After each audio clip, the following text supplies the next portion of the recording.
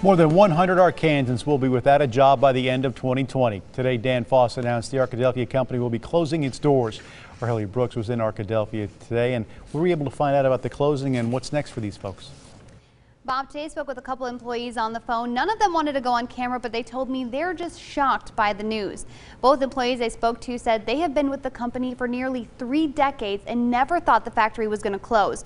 One of the employees said they spent half their life working at Danfoss. They're used to things slowing down in the winter, then picking back up in the spring, but they never thought closing was the answer. The Danfoss factory makes small capacity compressors, condensing units, and assembles high pressure pumps, which a spokesman for the company says isn't in high demand. A statement released by the company says the decision is no way a reflection of the efforts and commitment of our valued Arkadelphia workforce. Quite the contrary.